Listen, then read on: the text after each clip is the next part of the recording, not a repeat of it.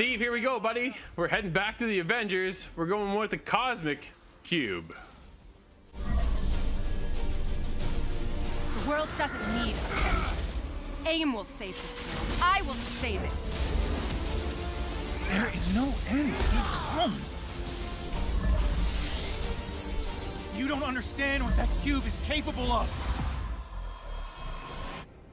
Steve, you and I have been on this roller coaster of a ride with Marvel's Avengers, and we're back yet again. Dude, we seem to get pulled back in for one piece of DLC or another storyline, this, that, and the other. And you know what? Monica is back with the Cosmic Cube. Dude, what did you think about this little adventure? Oh, I have to say, start off, it doesn't make it easy to find the events. Because I actually had to Google it because it did say in your task menu, it didn't actually say Cosmic Cube. Yeah. And it was like, and because I still had quite a few events to do, my whole screen was full of loads of different ones and I didn't know which one to do. But to be honest with you, when I got onto it, I really enjoyed it. I like the way how they're doing the story in little snippets. Yeah. Like piecing it all together. Yep. And to be honest with you, I did have to do a bit of a grind to get to the level to play this as well. I think I was only on level 45 and I think I had to get over to 100. Yeah. So I got a bit of a grind on that one. But to be honest with you, I did enjoy this one very much. I had a great time jumping back in too. I think that's what Marvel's Avengers does so well, is that it's the core mechanic of the game is so enjoyable to play. And then they give you little tidbits of information and gameplay to go back into the game, and then you're back in there for a short time, right? Like there's things now that when I'm jumping back in, I'm like, man, they've done a lot of updating to this game. Like they've really done a ton of stuff because, like you say, right? You pull up this menu and you're looking for this latest event, the Cosmic Cube, and you're going, where do I find this thing? I think that's one of the biggest struggles with the game is the confusion of the latest events.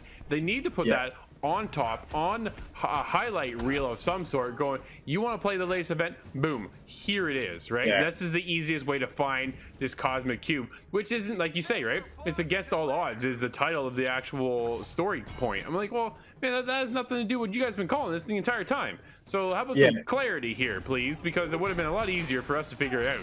But going in, dude, you got a good point. You got to be up there, right? So yes, my Hulk 150, max him out a long time ago.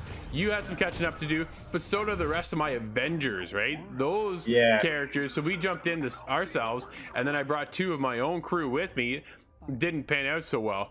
But dude, when we rolled in there with a level, I think the lowest one was level 147, power level I'm talking.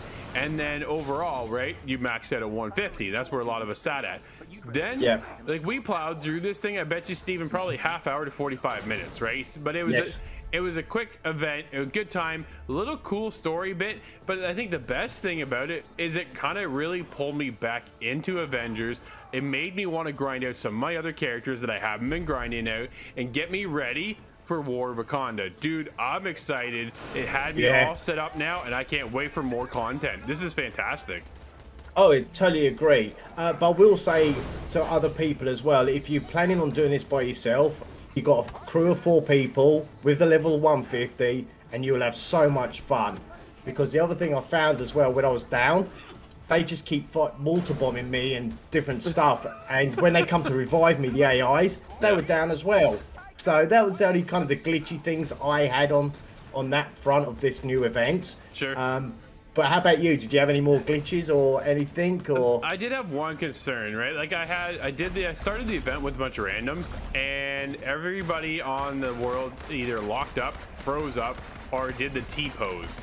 And I was just like, man, there's just some unfortunate glitches that are still going on within the game that I'm hoping that they could just polish that up and make it a seamless experience, right? We get into the final battle with the boss. No secret here, it's Monica, let's be honest. And like her situation when she multiplies these 8 characters, they're T-posing as well. And it's just like, man, like that shouldn't be happening. Her character's just standing still and you're just beating her up to get onto the next part of the story point. But it's just unfortunate and it's just not necessary to be there. I've had a great time, Steve, but just some unfortunate glitches. Yes, definitely. All right, Steve, you have final thoughts on the latest event coming into Marvel's Avengers? Oh, yes. I definitely recommend it, but believe me, do that grind because the next DLC we're both looking forward to, it's going to be a lot longer than 2 hours or 4 hours. I've heard it could be 7.5. I think I covered it in the news not long ago. They reckon it's going to be 7.5 hours long. Nice. And we've also got Christopher Judge as the voiceover, Mr. Kratos. So I definitely recommend, and I really enjoyed this one. I did too. I had a good time. It felt great to be back in the world of Avengers, and it now has me going back to level up more of my other characters to get ready for when we get into the War of Wakanda. Don't miss out.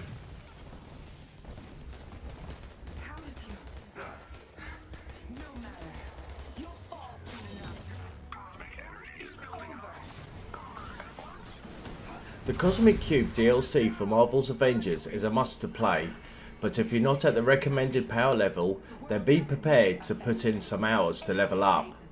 It'll be worth it though, as War of Wakanda DLC drops soon, and you'll need that higher power level.